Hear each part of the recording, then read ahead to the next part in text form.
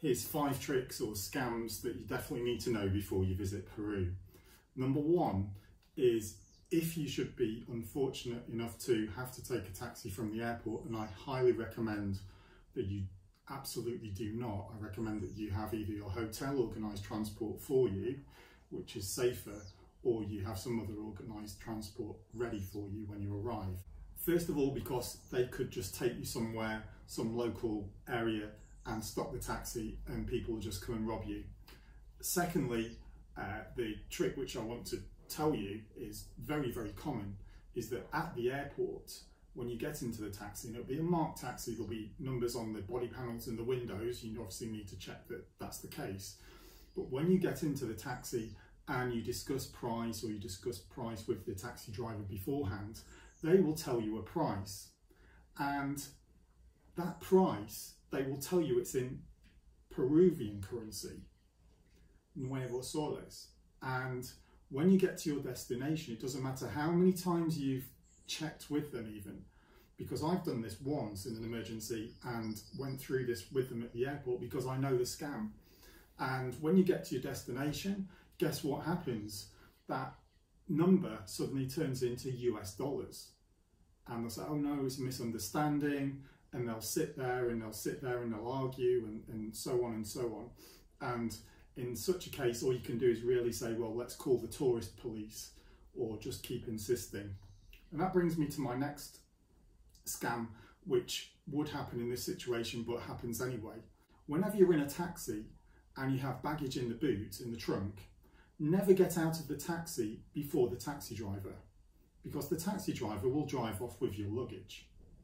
So just as in the case I highlighted where perhaps they've said the price was dollars and it wasn't, and you're going backwards and forwards, you may think it's an ideal time to get out of the taxi and bring the situation to a conclusion. No, completely wrong. So you need to get the taxi driver out of the car first. When he gets out or she gets out, then you can get out. They know the score, they know exactly what they're doing, they're waiting for you to get out. So be very patient with that and just let them get out first and start walking around to the trunk. Then you get out and that situation's concluded without the drive-away baggage scam. The other scam, the third one in a taxi, in the final taxi scam I'm going to tell you before I get to 2 street scams, is when you pay a taxi driver and you're behind them, which that's the safest place to be, is behind the taxi driver, not sat riding shotgun, and you pass them the money, they're going to take the coin. So let me just get a coin for this. So they're going to take a coin from you, from behind, like something like that, but they're going to have a coin or a note down here somewhere in their lap, something like that, or in their other hand. So what they're going to do is take that coin, oh thank you, and they're going to just, they're basically just going to switch it like this. And they're going to say, oh, this is a false one. And they'll do the same with notes or coins, it doesn't matter, because there are fakes in Peru.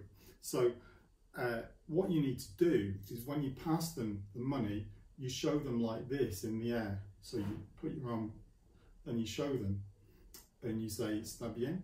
Or you just make sure that it's really seen like this, emphasize that you're showing the coin beforehand, so they know you know what you're doing. And the same with a note, you can always look at it and notice the last 2 digits of the bank note number. The other thing that's useful, especially in other places besides taxis, is that when you do get notes, you can always initial them. So whenever someone tries to tell you a note is fake, could be in a shop also, you can say, well, no, all the note I've just given you has my initials on. So you've switched it, it's not the note I just gave you. But it's pretty easy to remember the last 2 digits. And also make sure that everything remains in sight, in line of sight. On to the street scams. And there's 2 street scams I'd like to tell you about that I think are important, you know. The first one is someone will come up to you, and often they'll be very unintimidating. Be a small girl or some young man who looks like a student perhaps. And they will come up to you and show you something. So I've just got like a map or something here. So this will be like some kind of form, usually a laminated sheet, something like that. It could be a map and they're asking for directions, but usually it's like a laminated sheet or a printed sheet, and it's got something in English, but it's usually not very intelligible, and that's for a reason. I'll tell you why. So they've got this thing here, and maybe they open a big map up, big old map here, and so they're stood next to you. Whilst they're doing that, and your attention is held by this confusing text, which talks about perhaps some kind of charity helping children, some kind of foundation, or they're just asking where something is, their hands will be slipping into your pockets or bags to steal from you. So you always need to be very careful to keep your personal distance from people, and just ask them to step back a little because you're not comfortable.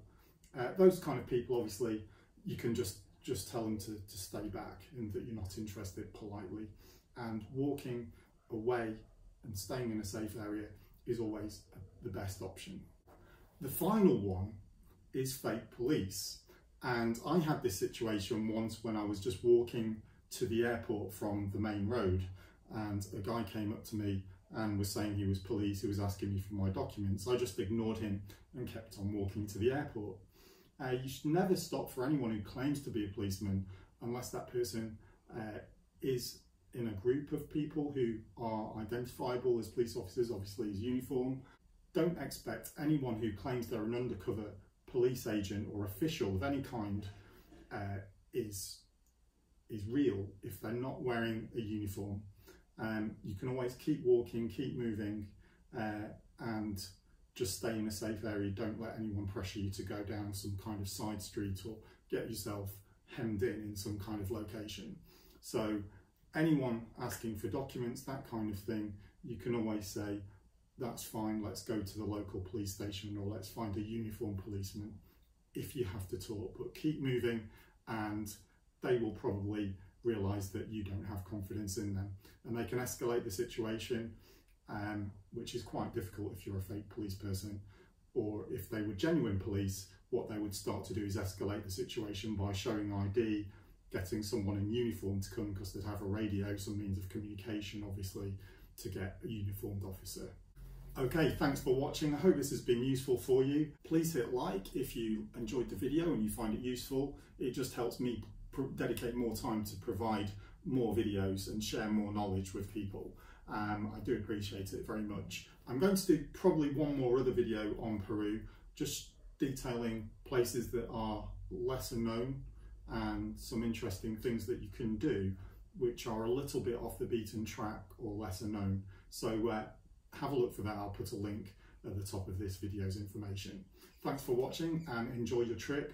Peru's a wonderful country, and just avoiding these little stresses will make your holiday so much better. It's a fantastic country, and it's just a shame that sometimes there's very few bad people that will ruin your holiday or spoil the experience. And we can all avoid that just with a little bit of knowledge.